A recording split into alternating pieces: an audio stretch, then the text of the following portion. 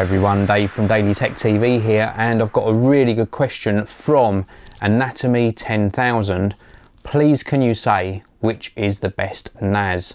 Well, first of all, for those of you who don't know, what is a NAS? Well, NAS, N-A-S, stands for Network Attached Storage, and it's a device that you actually connect to your computer network via Ethernet rather than plugging it into just a single computer via USB, for example.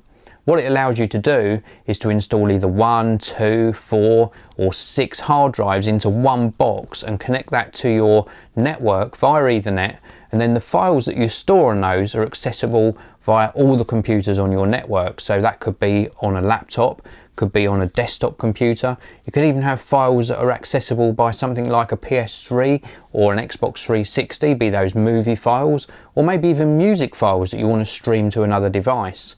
So NAS devices are very useful indeed, and they do vary a lot in price. You can pick up a NAS for around about £60 without any hard drives installed, and you can go all the way up to beyond £1,000. Now, the more money you spend normally gets you more features and more performance.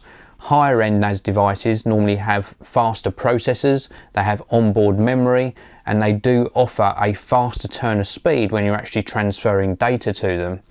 Some NASs also offer up apps so that you can expand the possibilities with your NAS, such as an iTunes server or photo server, a surveillance device, for example, where it can record from an IP camera.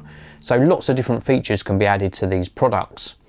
Now, most of you know from the Geekanoids channel, I've reviewed a lot of different NAS devices, but the ones that I actually prefer to use personally, and I've got one sitting in the corner back there, is a Synology NAS. Now, I'm not going to get into different model names because they vary so much in price.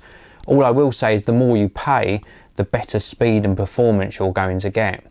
Now, the things I like about the Synology NAS devices are the fact that they offer up a very robust connection. They also run DiskStation Manager, which is a brilliant front user interface for controlling the device, and you can add apps on to expand the possibilities of what you can use your NAS for as well. So I'd definitely check out Synology.com. There are other manufacturers out there, of course, so check those out as well. Thank you very much for the question. If you've got any new ones, please do leave them in the comments section below. Hit that like button as well. It really does help me, and I'll see you all in the next video.